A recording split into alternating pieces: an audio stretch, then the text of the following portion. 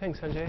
I'm going to be talking about the next generation of game development and try to share some practical tips on where we all as programmers or hardware architects or other technical folks should really be spending our efforts to learn new things over the coming years. First, a little bit of background. We're a game developer in Raleigh, North Carolina on the East Coast. We've been around for a long time and shipped a lot of games over the years. Most recently, we've created the Unreal Tournament and Gears of War games. And we supply the Unreal Engine to over 100 other developers who use it for their own projects. So the Unreal Engine began really early on in 1996. It was one of the first really major modern game engines. It had a visual tool set that lets artists go out and build game levels, set up environments and visual effects all in real time, along with a renderer, scripting system, and all these other tools. But Unreal Engine 1 was the last major software renderer. In other words, this was before the era of graphics accelerators. It ran code on a 90 megahertz Pentium processor to generate the colors of all of the pixels on the screen entirely in software. This has shaped a lot of my thinking on where we're going in the future, so we'll get back to that later on. So Unreal Engine 2 was the first engine we built that focused on these console machines, PlayStation 2 and Xbox back then. And then we transitioned on to Unreal Engine 3 in this generation. So this is aimed at current high-end consoles, with programmable graphics using the DirectX 9 pipeline. It's a multi-thread engine, scales up to a whole lot of CPU cores, and has a very advanced and robust feature set. It's being used by a lot of different games of different types: role-playing games, casual games, games that involve chainsawing creatures in half, and so on. Let me start out by talking a little bit about what goes into making a game. So when I started out building games in 1991, it was simple. You have one programmer, one artist, you get together for about 6 months, and the game is finished at the end of that process. Now it's a huge industry. Gears of War took 15 programmers and 45 artists, 2 years, and it had a budget of $12 million. It's an extraordinary project. You can't just start a game company right now with a few friends and hope to be successful. It's a very capital-intensive business that has a lot of risks and bottlenecks in it. I'll talk a little bit more about the software side of a game nowadays. So Gears of War 2, our most recent game, is a good example. So by far the biggest component of this is the Unreal Engine. It's 2 million lines of middleware code that we wrote that's evolved over a period of 10 years that provides all of the core functionality. You know, the gameplay simulation, the physics, the rendering, the sound effects. And then written on top of that, there's the code that's specific to Gears of War, the game. And that's a relatively smaller amount of code written by a smaller team more quickly. And then all of this is layered on the underlying platform libraries like the graphics library and sound library. Now let me go through the history of hardware to kind of summarize where we are and how things have changed over the years. So in the very beginning, CPUs were a single computing core on a chip, a small number of transistors, up to around 1995 when instead of focusing on small chips, Intel and others created increasingly bigger chips that try to run one thread of computing work with as much performance as possible. So now they have very advanced processing cores that look ahead to figure out what instructions they can execute before previous work is done, and they're executing work out of order, doing advanced caching and prefetching, and they're putting a huge amount of resources into executing single-threaded code efficiently. And then that's just recently changed now with the Xbox and PlayStation processors. Now they've gone to a large number of simpler processors. The PlayStation 3 has 8 cell computing cores plus 1 traditional CPU core, and the Xbox 360 has 3 very simple CPU cores that go back to basically the Pentium style of in-order execution. They've done that because you can execute code with a higher degree of total throughput by running multi-thread code on simpler processors than by running one thread with a more complex processor. And graphics has evolved a lot over this time also. So we started out with the first consumer graphics accelerator about 12 years ago. Since then, we've evolved to a fully programmable pixel pipeline, and now graphics processors are being used for completely different work, video decoding, other effects like that. And we're starting to head towards a whole new graphics architecture, which Intel is starting with their Larrabee hardware, which merges the best of what's in a CPU core with the best of a GPU core. And so what we're seeing over the next few years are architectures that look like this. Here we have Intel's Larrabee, and here we have NVIDIA's GeForce 8 current generation architecture. In both cases, you have large caches available to computing cores that can communicate with each other through the caches or go off chip to get to memory controller. But these cores are both capable of executing both general computing and graphics code. Intel's processor is a bit more advanced. It can run any code. You could even boot the Linux operating system on the hardware, whereas NVIDIA's processor is a bit more constrained to only run parallel code and not general operating system code. But this will change over the next few years, and I expect 5 years from now, you really won't be able to distinguish Intel processors from NVIDIA processors and AMD processors. So we're heading towards a more unified architecture where this is the real graphics hardware that remains in a computer. It's just this little video out codec, and everything else is just general computing, which can be employed for anything. So with this new hardware model, we really have 3 dimensions of performance. There's the clock rate. You have 3 gigahertz or whatever. And these rates aren't going up much because we've started to run into fundamental limits of physics that we start to emit microwave radiation and burn holes in nearby objects if we run much faster than that. We have the number of cores, and we see now Intel is shipping 4-core processors where NVIDIA is shipping 32-core graphics processors. And then on each of these cores, we have a vector processing unit which can process a certain number of vectors at a time. And when you multiply the parameters of these dimensions together, then that product represents the total aggregate computing power that's available in these processors. So we're up to about 2 teraflops of computing power in a high-end GPU right now. But in all of this hardware, you can execute basically 2 types of code. First of all, you can execute the traditional computing code, stuff you'd write in C++ today, like an operating system or a game engine. And you can execute vector parallel code, GPU shaders, or anything you can write in CUDA or whatever. So you have these 2 different execution modes that have some interesting nuances I'll explain later. First of all, let me talk about what I think the big challenges in game development are in the next decade. First of all, how do we program for these crazily complicated architectures? It's hard enough to program for 2 or 3 cores. But how do we handle 64 cores and vector instruction sets? And also, where does graphics go from here? Because every new generation of game console has lifted graphics up to look an order of magnitude better than it was in the past. Are there more bumps up ahead, and where are the underlying technologies? And then then I'll talk about what we've learned in the process. So first of all, programming. Let's do a survey here. Who here programs in a programming language? Okay, good. Almost everybody. So who here is pursuing computer architecture or hardware? And who's pursuing software? Who's specializing in graphics? Okay, a few people. So this is a good mix. So I'll focus more on the software and the hardware issues. So the key things with software are, first of all, a programmer's time is really valuable. And this is often understated. You often hear of a programmer who heroically works for a full year to optimize some really little piece of code to run insanely fast on a graphics processor. But that's not what most programmers do every day. We come into the office, we write a gigantic amount of code, almost a ridiculous amount of code. You wonder how we could possibly make all of that work. And we do that continuously for about 2 years, and then we ship it all. And that's the process of building a game. So we need hardware that's easy to program for. We need programming models that are productive and not error-prone. And so anything we do can't be, in terms of hardware or programming languages, has to be based on keeping programming easy and not making it more difficult or expensive. And that gets to be a big challenge with these new features because they are add new directions of complexity to it all.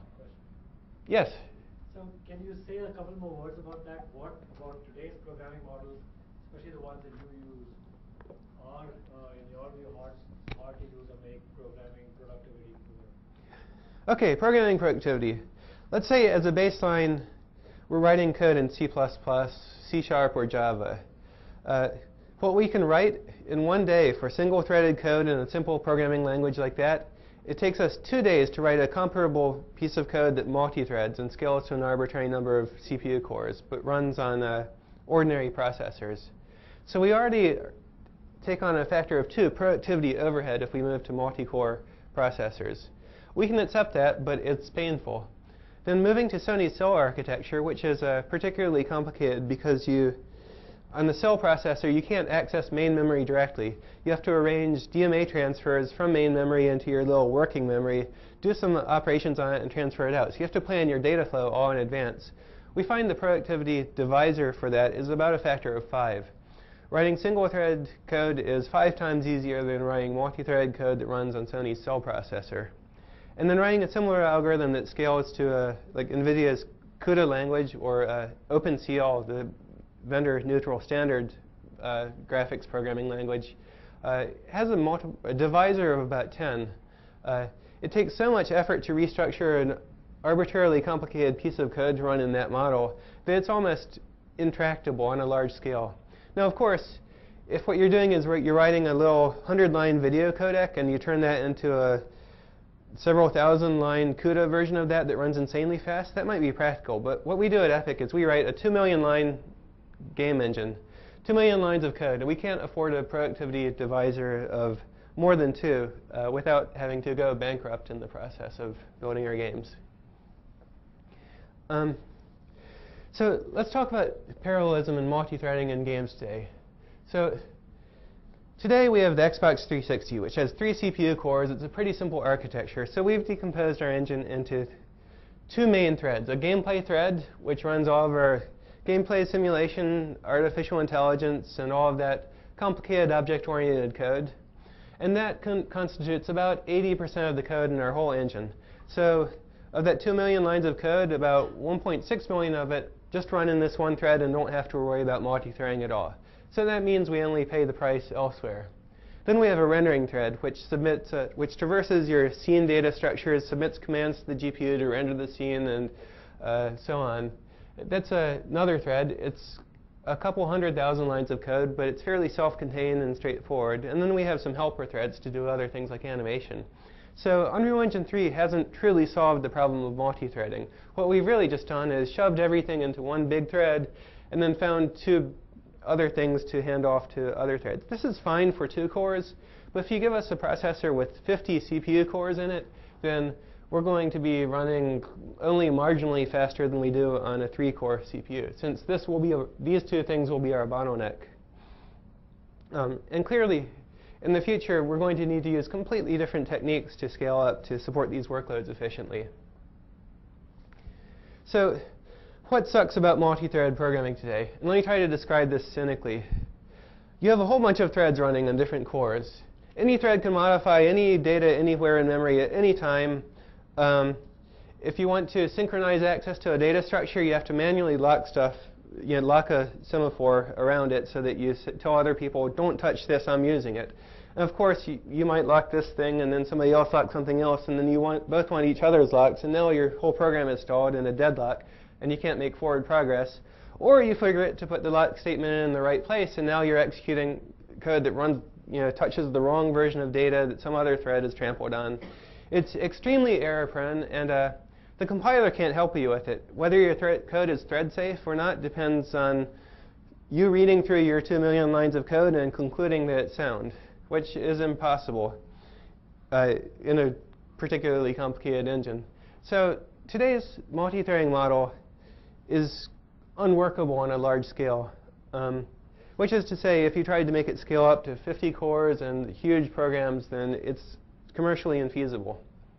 So I think the problem is to solve this kind of difficulty, especially if you want compile time verification of these kinds of properties, there has to be some effort on the programmer's side. It's just not possible to do it fully yourself.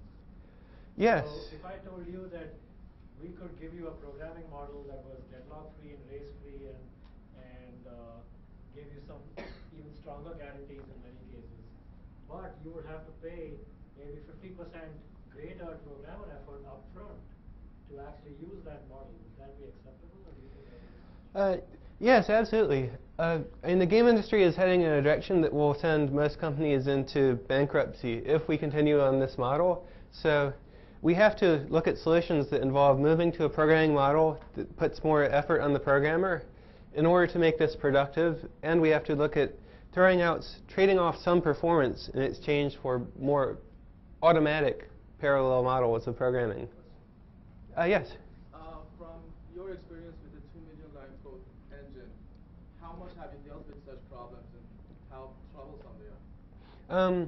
Tim, would you mind repeating the question, because I'm not sure remote people can. Right. The question is, in our 2 million lines of code, how much have we dealt with this, and has it been a real problem? Well, the answer is we really sidestepped the question, because all of the code that deals with these messy, complicated, interrelated data structures that would need synchronization, we've thrown into one thread. So it doesn't have to synchronize at all. And then we found a few other systems that are mostly self-contained, and we moved them off into separate threads. So we've avoided the problem. If we tried to take the problem on directly by, well, I'll describe the real core of it in a moment. If we tried to take that on, I can't imagine how it would possibly work reliably.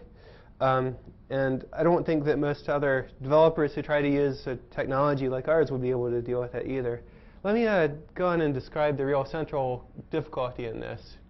So our gameplay simulation deals with the code that moves around all of the objects you see on screen. They're data representations of these visual elements.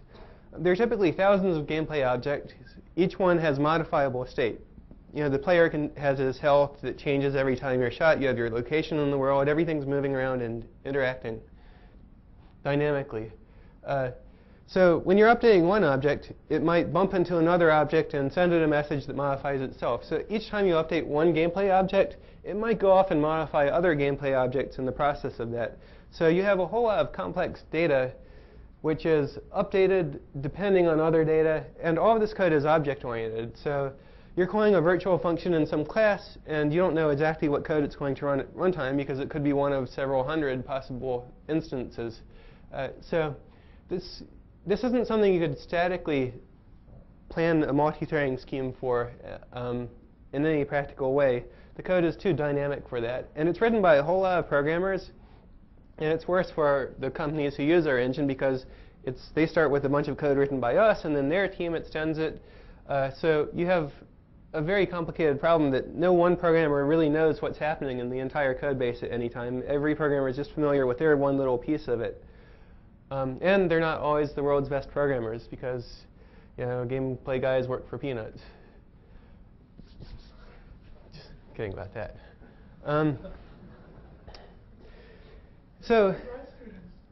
Right.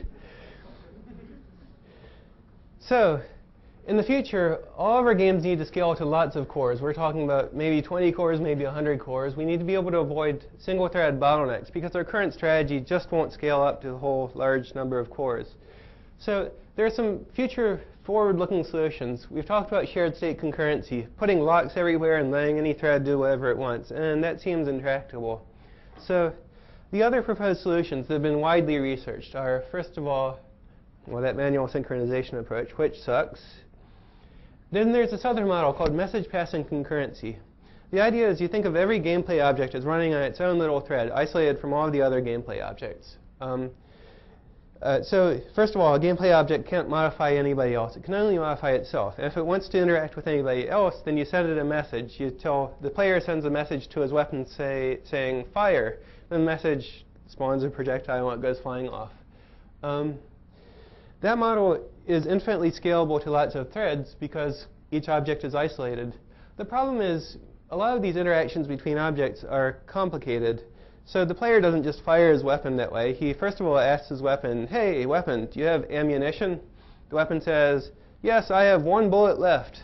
So then the player says, okay, fire that bullet right now. And then the gun goes off and carries out its logic. The problem is, if you did that with message passing, you might ask it if it has a bullet. It might tell you it does, and then by the time it receives the fire message from you, it's actually done something else with that. So you can easily run into situations where interactions become out of sync because of these asynchronous messages flying around and arriving in unpredictable orders. So you end up implementing complicated synchronization protocols manually, and they tend to be error-prone. The really more interesting solution is to apply the database solution to this problem. Databases over the past 2 decades developed this notion of transactions. Basically an isolated operation that goes out and modifies some memory, isolated from all other operations that might be occurring. So that it always occurs with an atomic, consistent view of memory. Though, when you have a bunch of transactions, like say, updating each of your 1,000 objects is bundled up into its own little transaction. So there you have 1,000 transactions. You run the logic for each one, and then in software, the language runtime underneath your compiler analyzes what data was touched by each object update, and then determines which updates didn't conflict with each other. So for example, if I'm interacting with my weapon, then you can't update my weapon and I simultaneously. But me and this other player over here and that monster who's going to attack us can each be updated independently. So you run the update code for them in an isolated version of your memory address space. You then compare the changes that each of the updates made, and if they didn't conflict, you apply them all. So in the case where you have a whole bunch of operations occurring simultaneously that don't conflict with each other, basically no one of them reads or writes from memory that another one writes to, then you can update them all in parallel and apply those changes to global memory. And if you do have a conflict, then you apply one of them and then make the other rerun itself from scratch. So this only works for certain kinds of code. For example, you can't go off and send a network packet in the middle of one of these operations because you can't undo that operation. In order to run a transaction, you need to be able to isolate all of the changes you make to memory so that you can undo them and rerun them. But if you can do that, then in any code that modifies global data, you automatically get a consistent multi-threadable view of gameplay objects or any other system like this. So this has been deployed. When you go out and charge your credit card, it goes back to a backend database at Visa, which uses transactions to sort out all the transactions of everybody making charges on their credit card. And as long as no two people are charging the same credit card simultaneously, they're all in parallel. So this is practical, but it requires a whole lot of runtime overhead. So a problem which used to be handled manually by programmers and is now done automatically by the language and the programming model, but with some overhead. This can be done with between 30% and 2x performance. And so it's not a worthwhile trade-off if you're trying to use this technology to scale up to support 2 processor cores. But if you have 100 processor cores and productivity is your limiting factor, then this is very attractive. It means you can take advantage of 50 of those cores without any effort at all.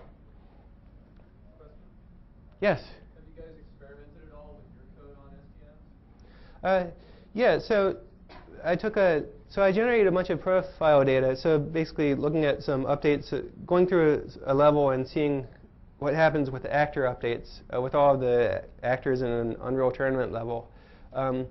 It turns out about 90% of the updates are independent of other updates and can be run in parallel, and about 10% are dependent on other ones and need to be sequentialized. So it looks like about 90% concurrency is feasible in that kind of games case. But as you scale up to larger numbers of objects, then you're still going to have the same basic percentage complex forms of gameplay. But definitely all the data I've seen in games indicates that this is definitely viable as a way of scaling up to lots of threads in the future. And so both Microsoft and Intel have research projects to add software transactional memory support to the C++ compiler. It does all the work for you behind the scenes. It slows down performance somewhat, but it makes it much easier to scale to lots of threads. So it's a good solution for a lot of problems. So have you downloaded those compilers and used it on your code? No, I haven't tried their compilers. I implemented my own little scheme for this so you can either do this and make it automatic. Whenever you write C++ code, it automatically goes through this, or you can write a wrapper library where you wrap all memory read and write operations around your own transaction framework. That's what I did to get my data, and those results looked promising. Yes? Sorry, I was going to ask you what about pure functional programming. pure functional programming is the other interesting solution here. The idea is if you write code without any side effects at all, then parallelism is automatic. So first of all, you ask, how is it possible to write code without side effects? Well, the idea is you write functions that are mathematical in style. A function takes some parameters. It computes a result based entirely on those parameters and returns them. It doesn't like read any stuff from disk. It doesn't write to memory or read from memory. It just looks at its parameters, computes something, and returns it. With that programming model, whenever you're executing a function, any sub-expressions you encounter in that function can be run in parallel or in any order without affecting the results of the computation. If you think about it, it's kind of a mind-boggling level of parallelism that's present there. So why don't we all write code in the pure functional style? Because it's a pain in the butt for most things. For example, gameplay updates. They're all about objects moving around in the world. So how do you do that without modifying anything with side effects? Well, there are actually ways to do it, but they're very convoluted. So this only is practical for algorithms that are mathematical in nature. If you wanted to compute the bounding box of a large set of objects, then that's a perfect problem for pure functional programming. Whenever you can describe your problem as a mathematical process that doesn't depend on state.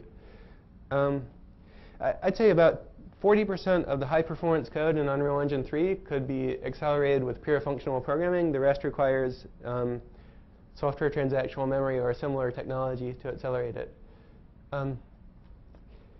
So in a function like this, let's see, the compiler can automatically extract multi-threaded code. And there are a bunch of research projects like Parallel Haskell, a little functional language compiler that automatically runs on multi-core CPUs. It doesn't yield enough speed up yet on 4-core CPUs to really warrant its use. But as you get more and more cores, this technology will make more and more sense. So I could see in the future us working in programming languages that are more constrained. So you can either write completely general code that's not multi-threadable. There you can do any I/O or disk access or network messaging or whatever. And then within that, you have a subset of code that uses software and transactional memory. That code can read and write from the heap, but it can't do anything that's irreversible. So that's automatically thread parallel. And then there's a subset of that which is purely functional, which is even more parallel. So if you're able to write code that is sufficiently constrained and the compiler can verify those constraints, then the compiler could automatically multi-thread the code for you. And I think this will be used increasingly in the future as programming for these devices becomes harder and harder. And finally, there's one more dimension to concurrency that's really equally mind-boggling, and that is vectorization. This is the trick that GPUs use to get teraflops class performance. And the GPU vendors tend not to describe this at all in order to make it seem like magic that their hardware does, but it's actually quite straightforward. So if you've used Intel's SSE instruction set or Apple's AltaVec instruction set, you've seen a vector instruction set. Basically, you have vector instructions that can operate on multiple data components at a time. For example, a vector add. You have a vector register. This is one register that contains 4 components, like 4 32-bit floating point values. Here's another register. You call this one vector add instruction, and it adds these guys component-wise to generate new vector components. So those are old vector instructions, and they weren't particularly useful because those instruction sets lacked a few features that GPUs have that turn out to be the key to vector magic. So first of all, GPUs have wider vector instruction sets. CPU vectors are 4 wide, and GPU vectors are 16 or 32 wide. All their arithmetic operations to 16 32-bit floating point operations in parallel, which is a huge amount of work if you think about it. And they also support vector loads and stores, which means if you have one vector register that contains 16 offsets into memory, you can do a load operation. And there's this crazy memory access hardware in these machines that can go off and look at 16 memory locations in parallel based on the offsets in this one vector, gather them all together into a new vector. So you can do basically a load from an arbitrary indirect address, which is different for each vector component, and gather them into a vector and do the same thing for writes. and you have a way of dealing with conditionals. So the neat realization is that with the GPU class vector instruction sets, any code that meets certain constraints can be vectorized. And I'll go through an example of what that means. It's actually much more general than you might think it is from playing around with CUDA. So for example, here's scalar code, ordinary C code that generates the Mandelbrot set by iterating through a set of numbers, computing a complex number, iterating through this while loop until some condition is true, and then outputting a color. So this is like a pixel shader almost. It does some work, computes a color, stores it, moves on. With that vector instruction set, we can actually transform this from scalar code that computes one color at a time to vector code that does 16 iterations of this loop in parallel and outputs 16 colors at a time through a straightforward mechanical translation. So instead of stepping through the loop one element at a time, now we step through it N, where big N is, say, 16 elements at a time. We compute the vector version of I, which starts out, if I is 100, then you have 100, 101, and so on, so that each iteration of the loop can access that index variable with its unique local version of it. And since you might have an arbitrary number of elements which isn't directly a multiple of your vector width, you have a mask which says which elements of the loop are actually effective and being operated on. So here I've gone through the process of translating this simple C code into vector code, which now does 16 iterations of the loop at a time.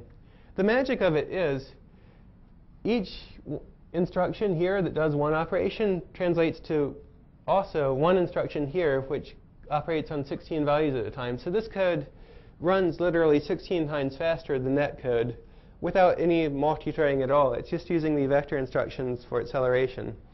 And this is all a mechanical process a compiler can do. When you write a pixel shader in OpenGL or a CUDA program, then the CUDA compiler automatically translates your ordinary scalar-looking program into a vector program that does the same thing with slightly more convoluted logic to make it 16 times faster.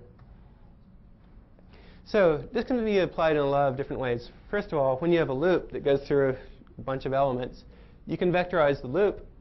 When you have a conditional, you can vectorize the conditional by running one branch, running the other branch, and then merging the two together based on the vectorize that is automatic and mechanical. So what I've described here is basically a computing model where you have 4 computational worlds, each one a subset of the previous one. The most general one is sequential execution. And whenever you write C++ code today, it's running in this environment. It's single-threaded by default, it's non-vector, it's ordinary, you can do absolutely anything in it with no constraints. Further constrained, you have software transactional memory. More constrained than that, you have the purely functional language subset. And then you have the subset of the language which is vector parallel. These are pieces of code that can be run using these wide vector instruction sets with an automatic translation. And here's where the performance magic comes in, right? Say you have a bunch of cores. What's the number? 64 cores, which looks commercially feasible for in the next few years. So ordinary C++ code runs at ordinary performance. Anything that's automatically threadable can run at up to 64 times higher performance on your 64 cores. And anything that can also be vectorized is now 1,000 times faster.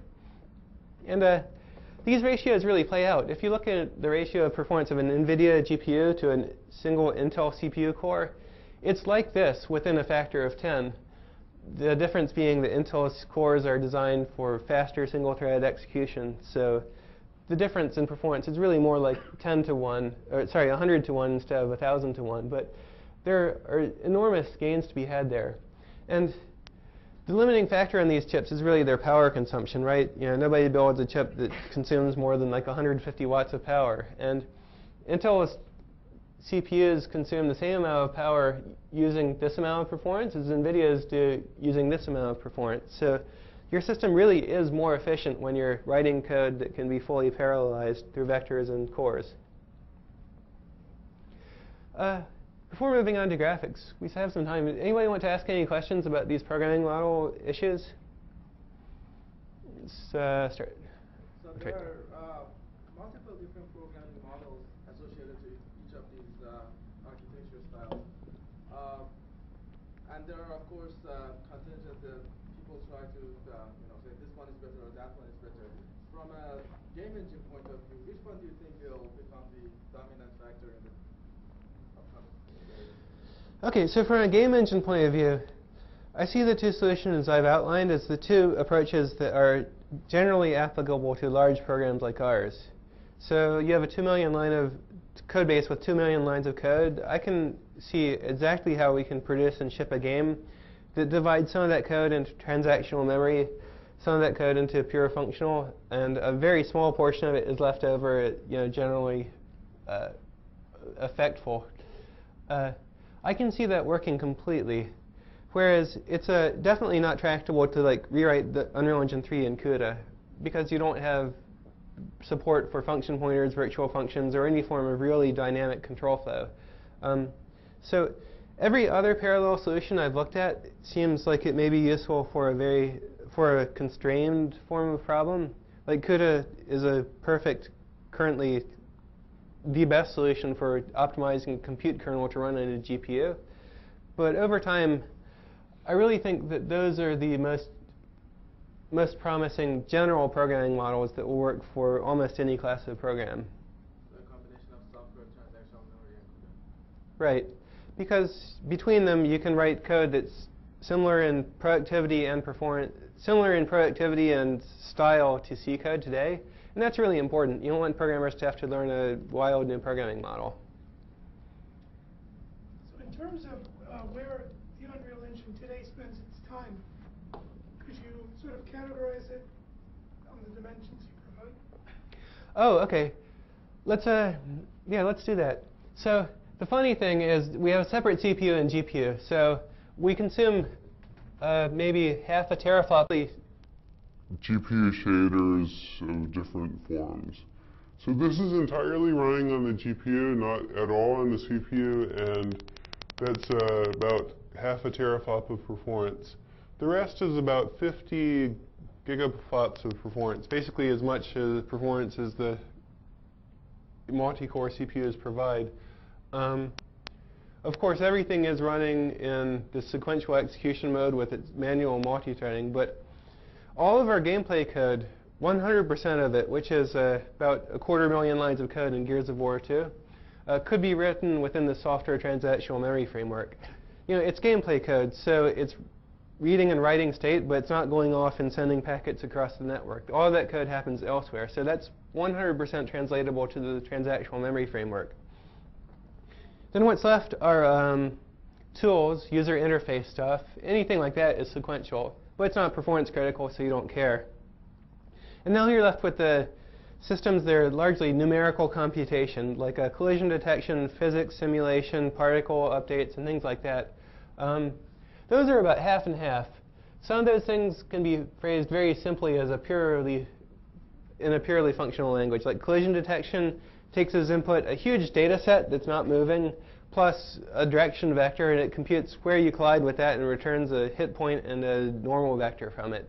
So it's a pure function and can easily be written there. But a physics solver is a more complicated thing, though theoretically it's just a mathematical function. It's always going to be deterministic and doesn't need to modify global state. Most of the implementations of physics solvers use matrix solvers. They're highly iterative and involve modifying matrices over time. So some of that would fall here, some of that would fall here. But a large portion of that code is vectorizable, though much less than the GPU. So most of the inner loops of a physics solver, for example, are actually vector parallel. Though we don't derive benefit from that today with Unreal Engine 3 on current hardware. In future hardware, like NVIDIA or Larrabee chips, a lot of that will be vectorizable as well. So I would expect the majority of our teraflops to be consumed by vectorizable code, even when you ignore all of the graphics code in our engine. So how do you deal with moving around that much data if you have things that are running 1,000 times faster? If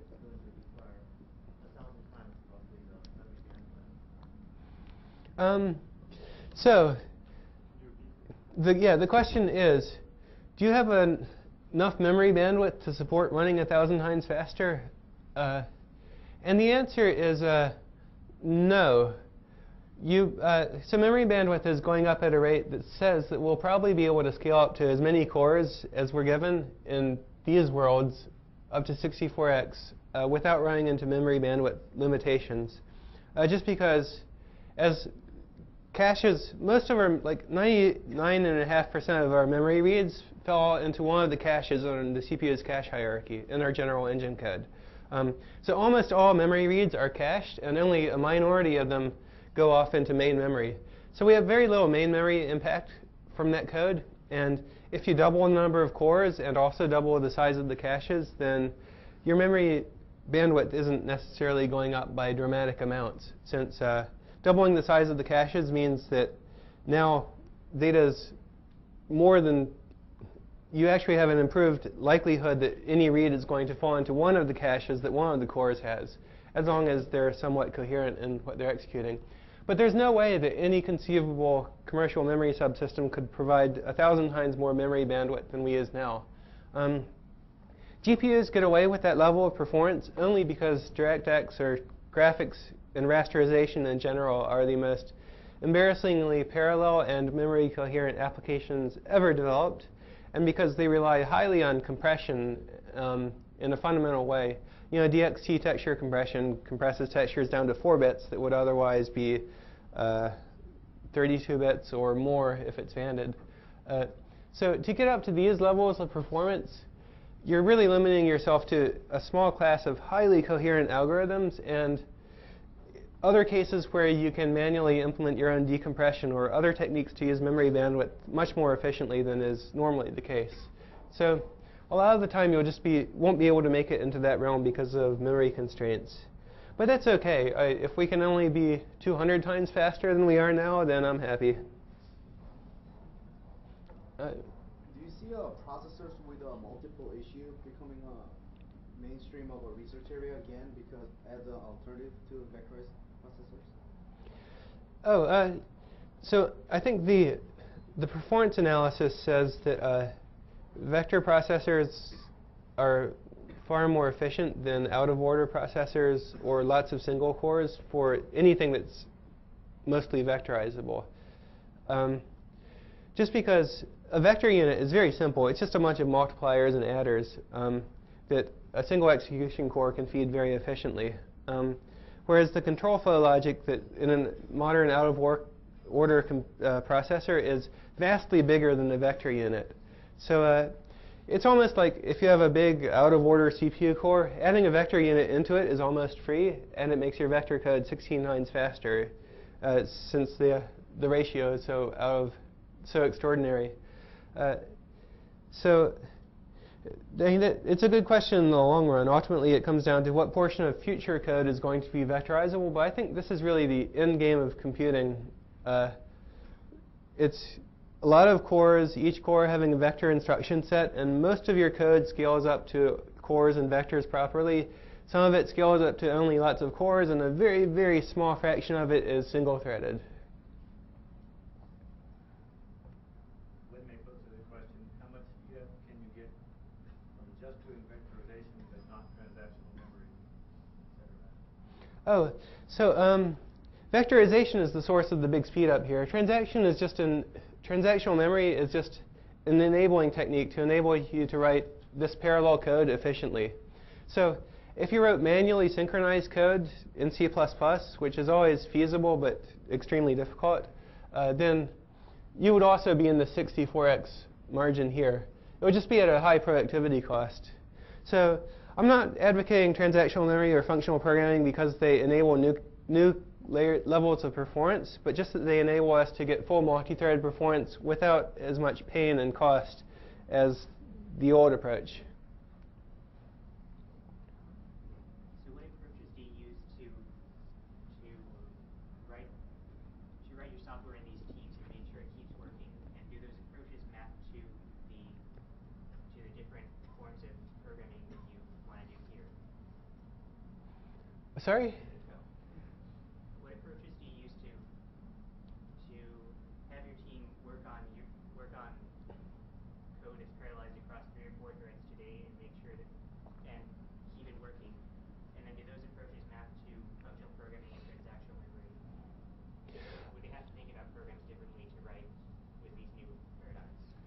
Oh, right. So there are two parts of the question. First of all, what do we do to help our programmers write multi-thread code efficiently without trampling on each other's data structures? The answer is we actually do fairly little of that. Only a small minority of our programmers actually deal with the multi-threaded code. As I described earlier, we've shoved 80% of the source code in the engine into this one main thread. And that means that everybody who writes gameplay code, which is typically more than half of a game team, is limited to that one thread and doesn't have to worry about any thread synchronization at all. And then of the rest of the engine code, only a few systems are multi-thread. The renderer is multi-threaded, so the several people on the team who write rendering code have to deal with that. And they deal with that by writing code carefully, by understanding the synchronization requirements, and we have some documents describing how it all works internally. So it is an area where we just program carefully and rely on highly skilled engineers to get through that. But those techniques definitely don't carry over into these very large-scale concurrency solutions. In order to move an engine to a software transactional memory model or a pure functional programming model, most of the engine will need to be rewritten from scratch. And most of the ways that we do things will need some level of rethinking. For example, a lot of the data structures that work really well in a single-thread environment, like an octree, for example, need to be revisited when you look at them in a transactional memory model. With transactional memory, if you have a whole lot of threads that do mostly independent things, but they all increment one global counter, then they're all serialized because they're all competing for access to this one cell. So now you've destroyed all of the parallelism in your whole program by accessing one variable accidentally. So instead, you need to restructure these routines, or like an octree. You need to restructure the octree so that whenever an object moves, it doesn't modify the parent node of the octree. It traverses down the octree and only modifies the several nodes at the bottom that are necessary, so that most objects don't compete with each other or conflict with each other when they move.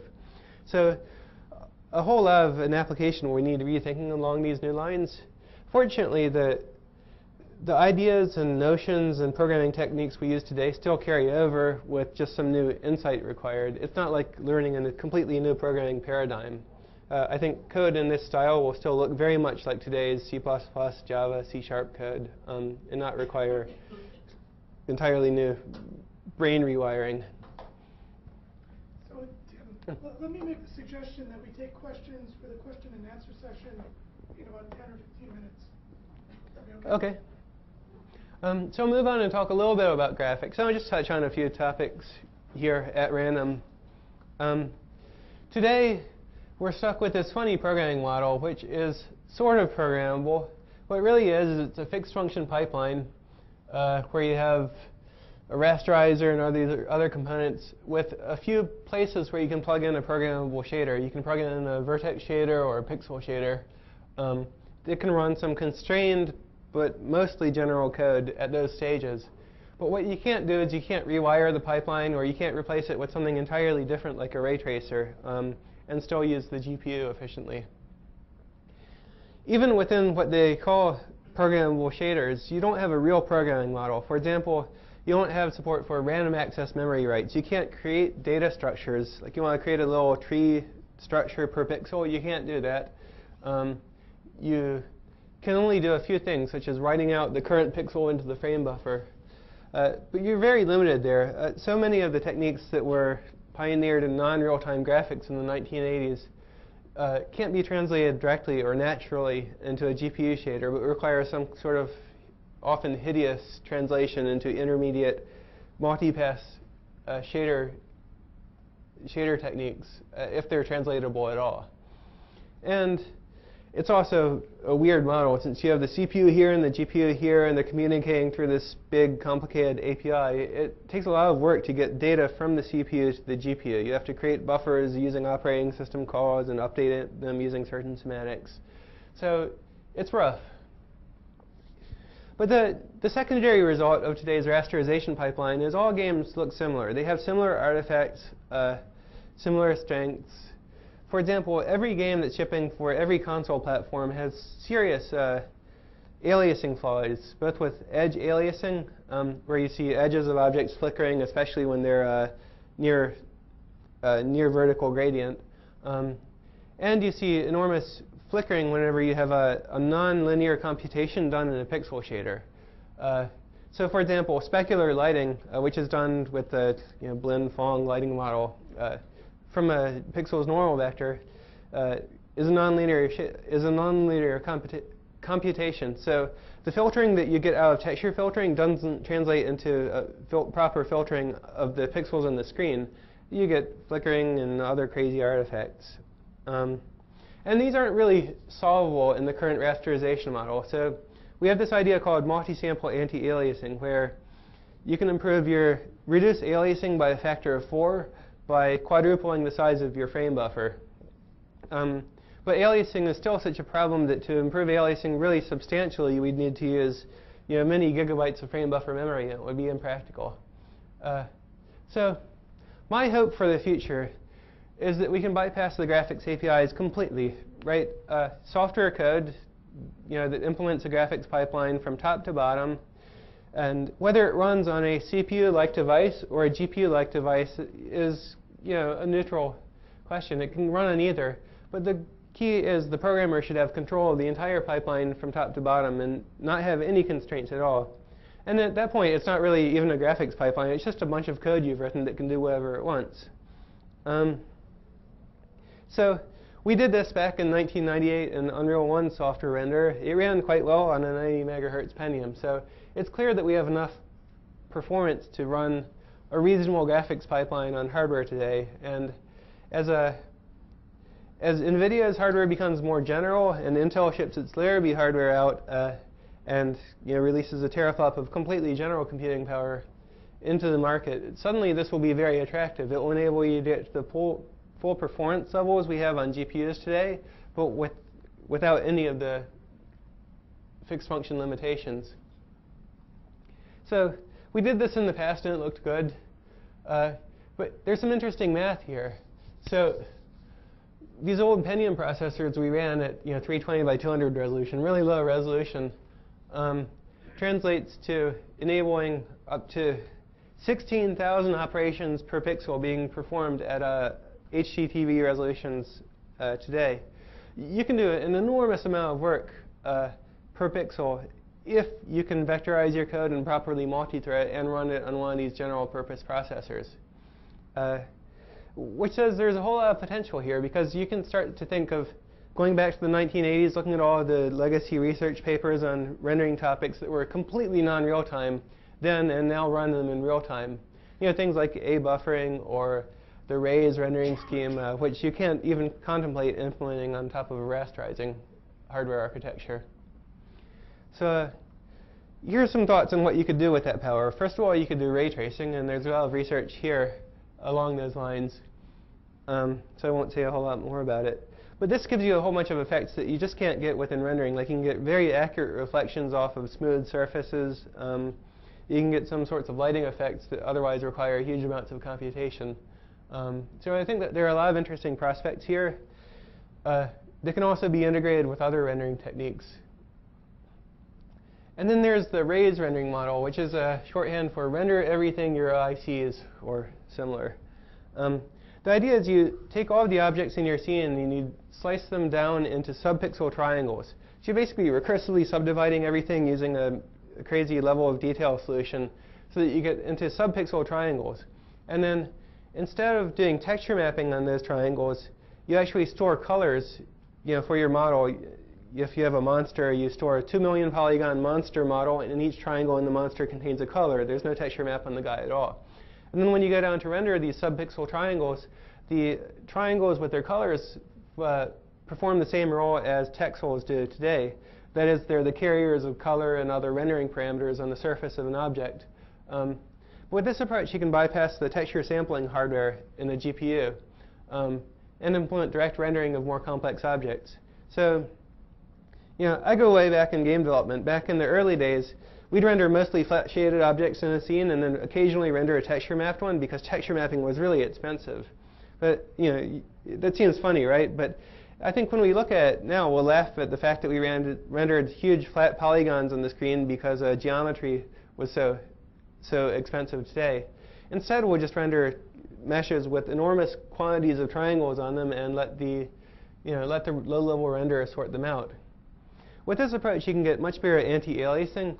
Now, instead of doing multi-sampling and taking a bunch of discrete samples and averaging them together, you can actually compute the precise area of each triangle affecting the box corresponding to each pixel and compute anti-aliased pixels directly. So there are a lot of interesting prospects there. A lot of movie rendering today is done with rays rendering using very, very high polygon objects.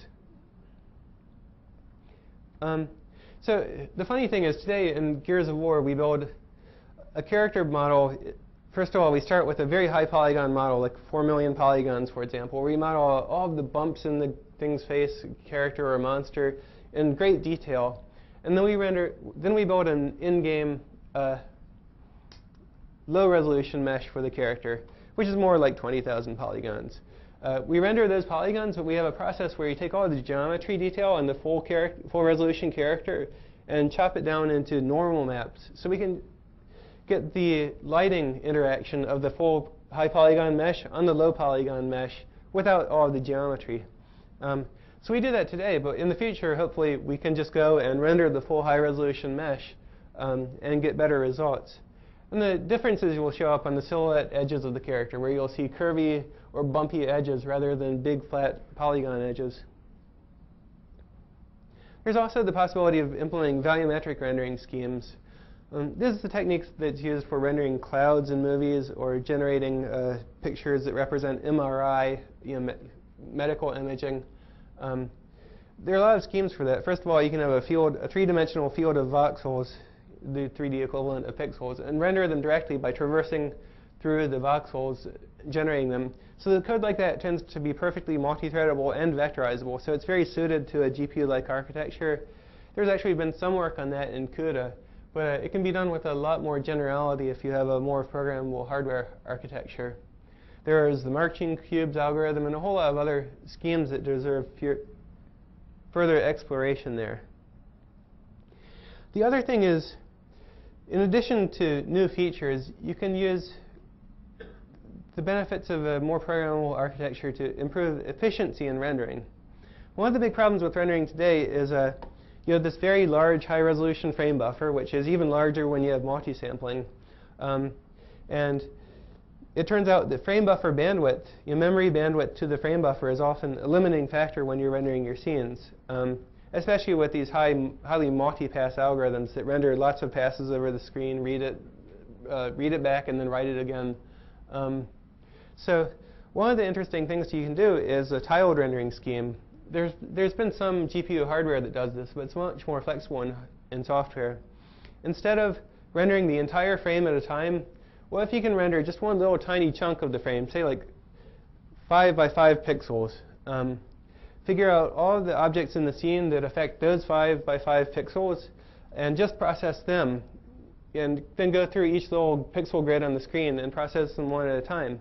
If you could do that, and do that on a CPU-like device, then you have a small enough frame buffer that you're operating on, like 5 by 5, that you'll be able to keep all of that data in the CPU cache. So instead of going off to main memory to read your frame buffer and write it in a multi-pass algorithm, now it's right there in cache. You can access it instantaneously, no bandwidth hit, until the very end of this process when you write it out. So instead of reading the frame buffer 20 or 100 times, you just write to it once. And there's an enormous number of other schemes that can be used to optimize rendering performance if you have a software pipeline. One of the big problems with GPU rendering is there's such high latency between the CPU issuing rendering commands and the GPU executing them that you can't effectively issue queries, such as asking the GPU, is this object going to be visible? So right now what we do when we're rendering a scene is we take all of the objects that are approximately in your field of view, and with a few exceptions, we render most of them in back to front or whatever order. It would be much more efficient if we could render everything from front to back, and then whenever we got to an object to be rendered, check its bounding box, look at the frame buffer, and see whether its bounding box is visible, and if it's not visible, then reject it, according to the previous data that's been rendered so far. So there are some hardware schemes for that. There are predicated occlusion queries that let you tell the hardware, oh, figure out whether this thing is visible and render it only if it is. But it's kind of too late at that point. If you've gone to a whole lot of work to generate geometry for that object, then by the time the GPU rejects it, you've already paid the price. And there are hardware visibility queries which enable you to ask the hardware these questions in software, but since you can't get the results back right away, you're usually millions of clock cycles away, they're not very efficient. So moving all of those things to a more general pipeline that's entirely under the programmer's control are interesting. Other areas of improvement, improving anti-aliasing through analytic techniques as opposed to multi-sample brute force techniques.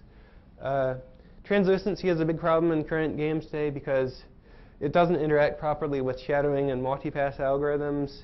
Other shadowing techniques, large numbers of objects, anywhere you can eliminate API overhead. Remember, you have this enormously powerful CPU and enormously powerful GPU, and you're talking to them through this single-threaded operating system API that consumes a lot of the performance in the process of mediating. Getting rid of that helps you a great deal. So let me try to boil this down into some potential industry goals for the next generation. I believe we could achieve movie quality anti-aliasing, direct lighting, that is dynamic direct lighting and shadowing on characters, movie quality particle effects, and movie quality reflections in next generation games with commercially feasible hardware. And that's saying a lot. Movies have really set a high standard there. If you go play Halo or Gears of War and then you look at that side by side with the Blu-ray movie, you notice the games look pretty darn good, but they still have vastly more aliasing and vastly less data per pixel than the movies, which use these techniques properly. I believe we could get there. It's within the realm of feasibility in the 2 to 4 teraflops range if the programmer has complete control of the pipeline. And then some areas we just won't be able to get to their ultimate quality. Like, for example, character animation or AI, anything that requires simulating human intelligence requires algorithms that nobody has developed yet. How do you do that?